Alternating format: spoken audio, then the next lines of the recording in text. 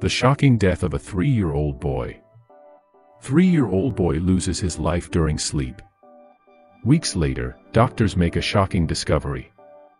In 2016, Bryan-Andrew Jasmine's 3-year-old son contracted chickenpox besides the mild neck pain and inflammation. Bryan did not exhibit any severe symptoms. Jasmine, 23 years old at the time, decided to take the boy and his brother Austin to their grandmother's house. The last thing Jasmine wanted was for Yvonne, their youngest baby, to contract the disease. Austin had been diagnosed with chickenpox before, but he was able to shake it off without any serious complications. So Jasmine assumed that the same sequence would reoccur with Bryan-Andrew. Unfortunately, the situation got out of hand and the boy lost his life during sleep. Weeks later, doctors made a shocking discovery, and now Jasmine wants the entire world to know. For Jasmine and her 21-year-old spouse, Josh, life was fulfilling. Blessed with 3 beautiful children, the future looked bright and full of adventure. However, the loss of Bryan brought their entire world crashing down. Chickenpox is considered to be a normal illness in young children, so Bryan's condition seemed like a minor blip. He was expected to recover soon. Jasmine's decision to leave Bryan and his older sibling, Austin, at their grandmother's place, was intended to prevent Yvonne, her youngest son, from contracting the disease. However, the next morning Bryan's mother was informed that her young boy didn't wake up. The grandmother had tried in vain to wake up Bryan. Jasmine's first reaction was to quickly call the paramedics. The paramedics got to the scene as fast as possible, but it was too late. Bryan had already lost his life during sleep. The parents were perplexed. Jasmine disclosed to the Daily Mail that Bryan was full of energy.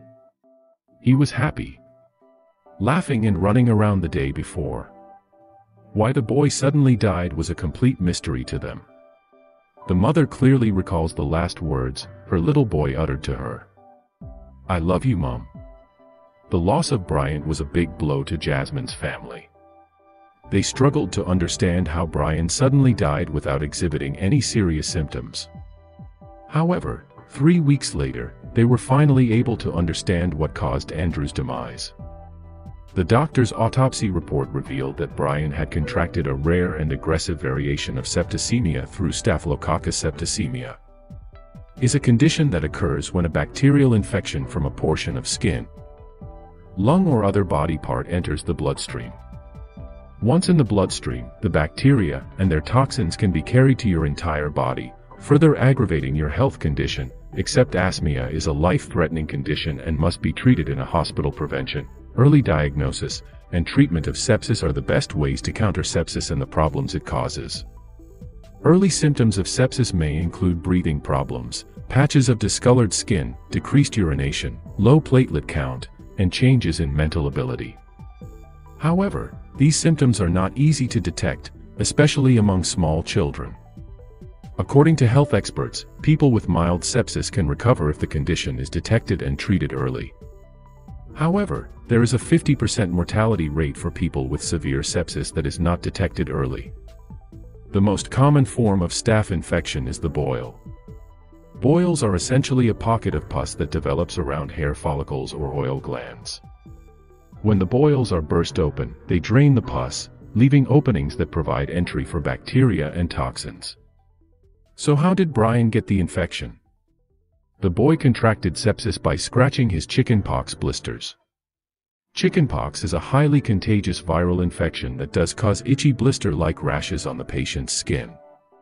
The rash can appear in the form of blisters, red bumps, and scabs. Scratching and scraping at those blisters leaves the skin vulnerable to bacterial infections, which in turn enter the bloodstream, leading to a condition known as blood poisoning.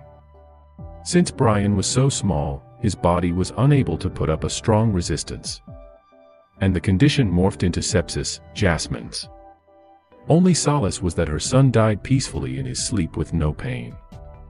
Unfortunately for Jasmine, things soon took a turn for the worse while still mourning the loss of her son. Jasmine soon discovered that she was 10 weeks pregnant due to the stress and discomfort she was going through at the time she suffered a miscarriage.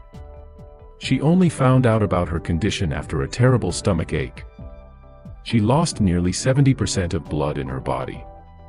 Nurses were amazed at how she survived, but she believes Bryan was watching over her.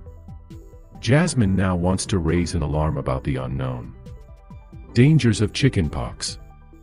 She encourages parents to pay more attention to the disease, an initiative she believes will save the lives of many children around the globe in the future.